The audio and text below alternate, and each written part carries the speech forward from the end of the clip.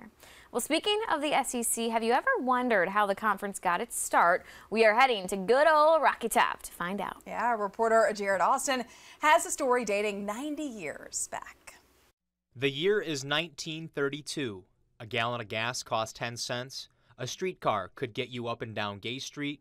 Shield Watkins Field was a lot smaller than it is today, and the landscape of college sports was about to change forever. They just felt like that was going to be a conference of the time, and that's proven to be that. Teams in the Southern Conference at the time wanted out, so schools met at the Farragut Hotel on Gay Street, now the Hyatt Place. There are concerns about geography.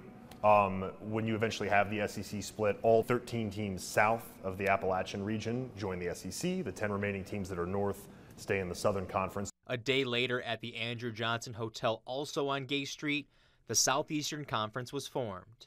It included traditional SEC schools, Tennessee, Alabama, and Vanderbilt, along with short-term members Sewanee, Georgia Tech, and Tulane.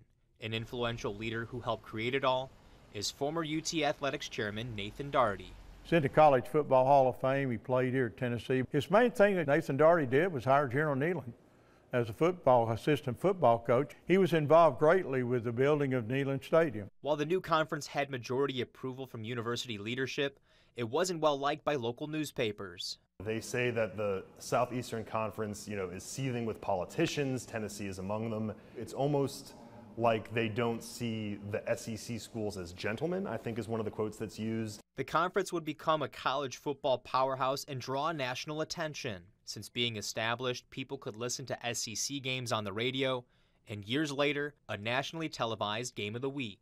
In my mind, that had a great influence on broadening the base of the Southeastern Conference, because you could get the CBS game, California, Washington, wherever it is. Tennessee has a pretty deep history in the SEC. They played in the conference's first ever televised game in 1951, started the SEC's first black quarterback, Condrich Holloway. Even long-lasting traditions came together, checkering the end zone, Smokey the mascot, and the Vol Navy. It truly is a unique and charming dimension of football at UT.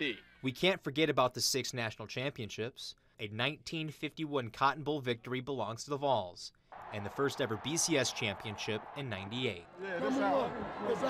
The conference may have a new home in Birmingham, Alabama these days, but good old Rocky Top will always be home sweet home to the Southeastern Conference.